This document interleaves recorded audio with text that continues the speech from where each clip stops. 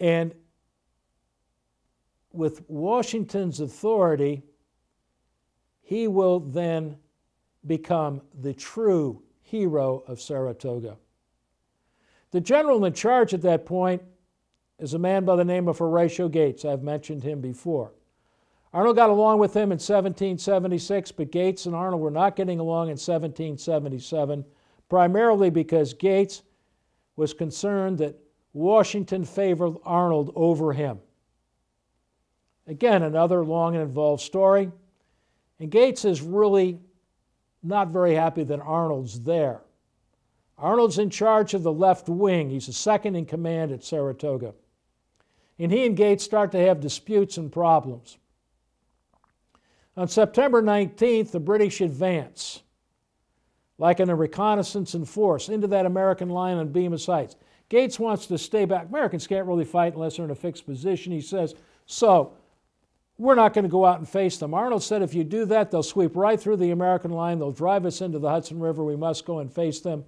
Washington will relent and let Arnold go out and do a little bit of the fighting that day. And in the process, Arnold will actually hold his own and actually be beating the British. When he comes back and he asks for further support, only about a third of the American army is engaged in this battle. He said, send more troops. We'll defeat them right now, today. And rather than doing that, Gates reprimands Arnold for the fight and removes him from the field in the middle of the battle at the end of the day. So at the end of the day, the American forces are sort of, well, I don't want to say defeated. They have to retreat. The British have sort of a Pyrrhic victory in the sense that they control the battlefield. Sometimes this field is called Freeman's Farm. Now Gates and Arnold go at it back and forth, back and forth, back and forth. And what I can tell you is it's unpleasant. Gates will finally remove Arnold from command, confine him to quarters. The British, meantime, have to figure out how to get around the Americans, and time is passing. We're into early October. 7th of October, the British will send out another reconnaissance in force. Gates will finally agree to engage them. He will send out forces under Daniel Morgan. I mentioned him before in terms of the Canadian expedition. Definitely one of the top American fighters, no doubt about that. And it's sort of like a draw out in the fields. Arnold knows a battle is going on, and finally he knows, even though he has been suspended from command, relieved of command, he will go out and he'll try to lead the Americans to victory, and that's exactly what he did on October 7th. Arnold will go out, he'll help rally the American troops, they will drive into the British line.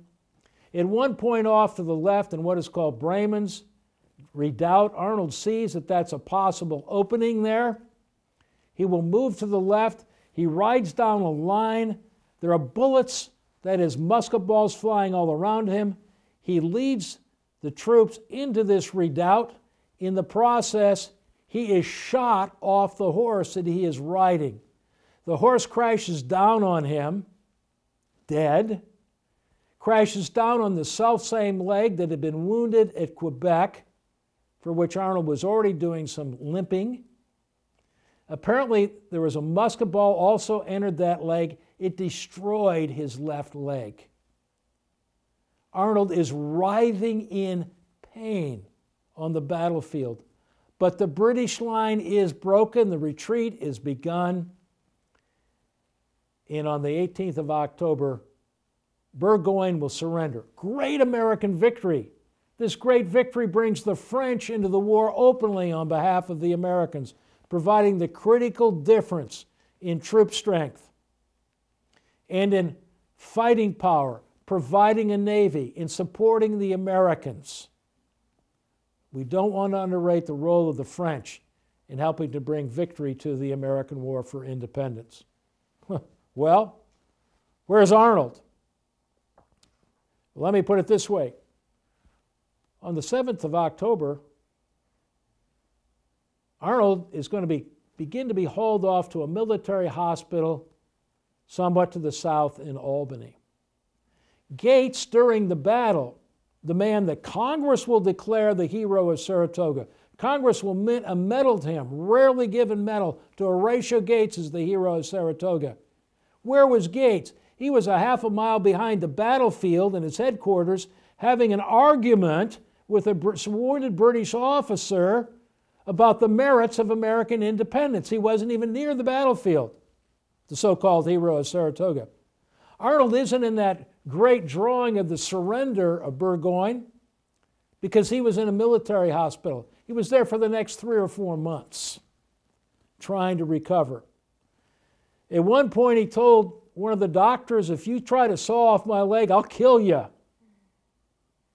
You don't take my leg, no matter what. They then hooked up this kind of a box. They put the leg in a box, the shredded leg in a box. In the end, it doesn't ever heal correctly. Arnold will limp the rest of his life. He had to wear a special shoe because this leg is now 2 to 3 inches shorter than his right leg. He'll live on crutches and canes the rest of his life, all given to the American cause. But trust me, at this point, he's begun to become disillusioned and even bitter. All those problems with Congress about his good name, his honor being passed over from command for a higher command, have begun to embitter him about, is this the cause? Is this what I gave myself for? Where they don't understand the fundamental principles of merit? Was it really that bad with the British?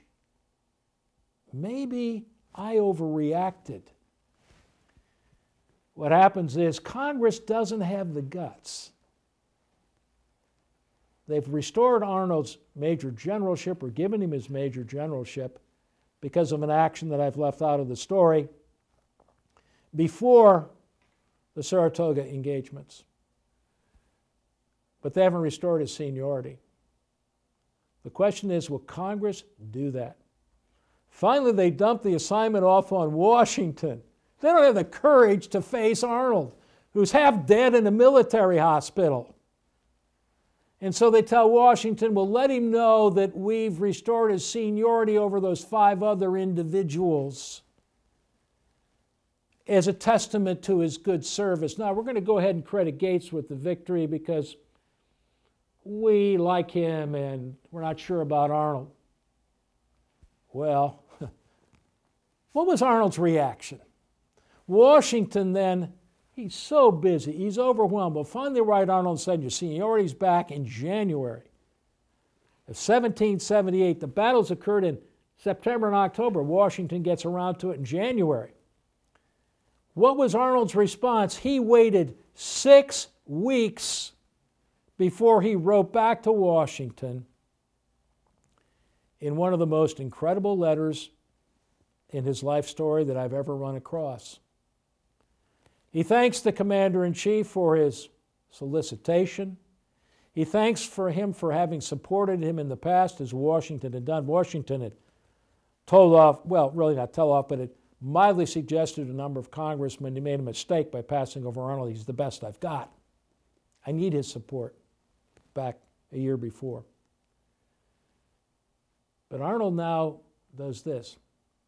He writes the letter and he said, I just want you to know that, Your Excellency, well, I know you will do the very best for your cause, and you will find some way to bring your cause. Your is in this letter. Your cause, your involvement to a happy resolution for everyone. He didn't say to American victory.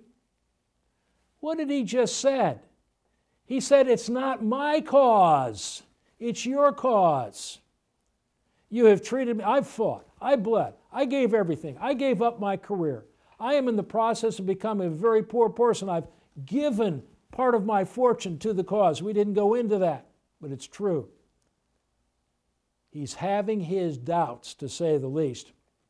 And that's all going to come to a head as we now move into the final phase of Benedict Arnold's military career for the American cause of liberty.